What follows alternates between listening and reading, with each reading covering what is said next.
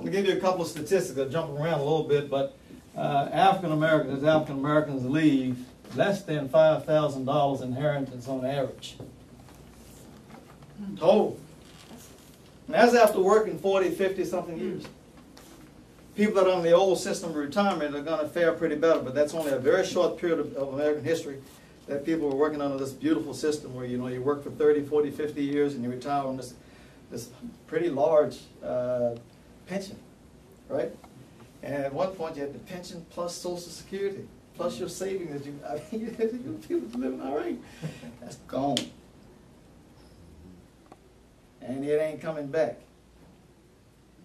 Believe that. You is on your own. And so, you know, everybody think they know what they're talking about. You better know. You absolutely better know. I was talking to a lady recently and she says, well, because with Pay Yourself First, which I'm going to talk to you guys about, you can basically turn that into a business, which is probably the best way to use it as a home-based business. That's the best way to use it. You can take it strictly as a product, but the best use of it is probably a home-based business. And it is what I'm talking about that makes achieving these goals fun, easy, and expensive and effective.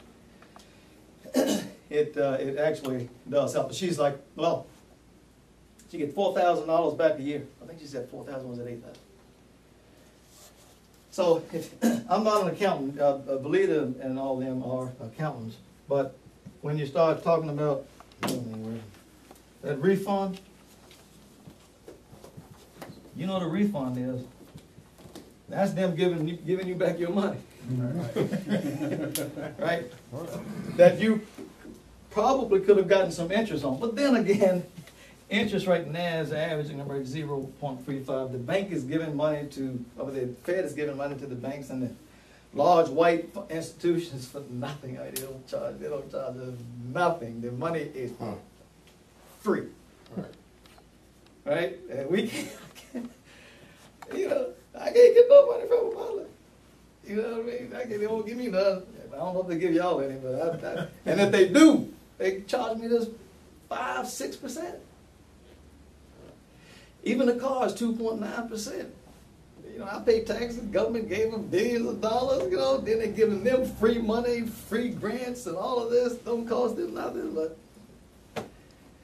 don't cost them nothing for the money. They're getting paid for the car, and they still charge me 2.9%, 3%, which is roughly 600% more than what I can get in the bank off of my money. Isn't it something? Huh? And this is the environment we find ourselves in. That's just a couple of examples. That's the environment we find ourselves in. Well, we've got to accumulate. We've got to make enough money to have to enhance our lifestyle and accumulate enough to fund our retirement under the new benefits plans. Now, you know, the benefit is defined contribution, 401k, right? You heard of the 401k? They ought to call it the 401 KKK or something like that. That's what I mean. It's terrorism. Delayed terrorism.